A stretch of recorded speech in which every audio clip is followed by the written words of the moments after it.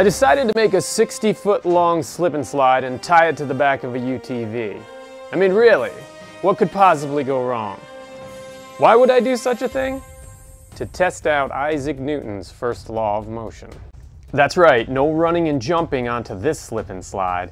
My accomplice would put the pedal to the floor and let the UTV and the slip and slide do all the work.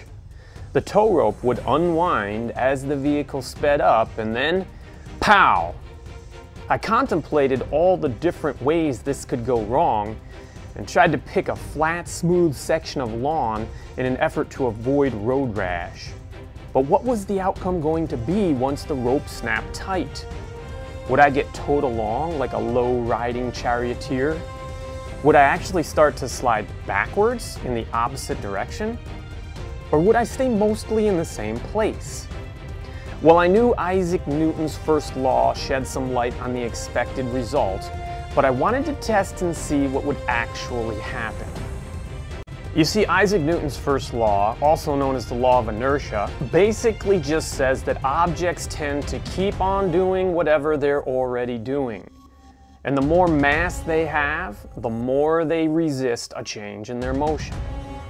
But would his theory hold up in the real world, or would there be other forces at work that I hadn't counted on?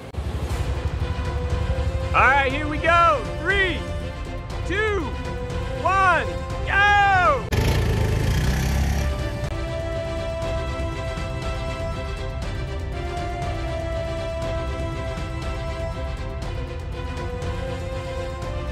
It was one of the fastest slip and slide rides I've ever gone on, and yet I only moved a few feet relative to the ground. You see, Newton's first law states that an object that is resting will stay resting unless acted upon by an unbalanced force. By covering the slip and slide in soap and water, I minimized the friction force between myself and the plastic. As a result, my body resisted a change in its motion and really just moved a little bit.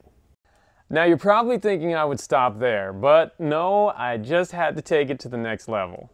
Maybe you've seen that little trick where someone pulls a tablecloth out from under some dishes, and the dishes are at rest, so they stay almost motionless if someone pulls the tablecloth out fast enough.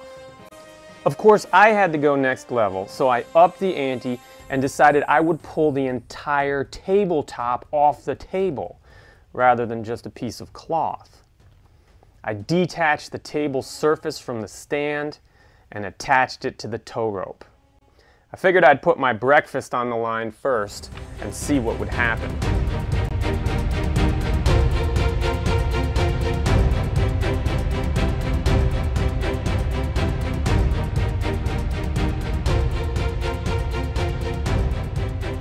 Now notice how the cup and the plate did move to the right a little bit. This is because the unbalanced force of friction did apply a small force on the dishes. And of course, if I hadn't been quick about catching the plate, the unbalanced force of gravity would have taken over and moved the plate down to the ground. But I wasn't done yet. I figured it was time to put it all on the table for science, and you got it, I was going on the table myself.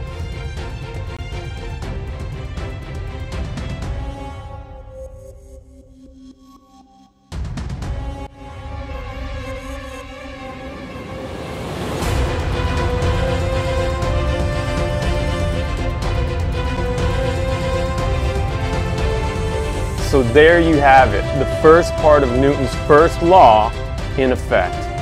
Objects at rest stay at rest unless an unbalanced force moves them. Have a great day, and as always, stay curious, my friends. Okay, we're gonna do this.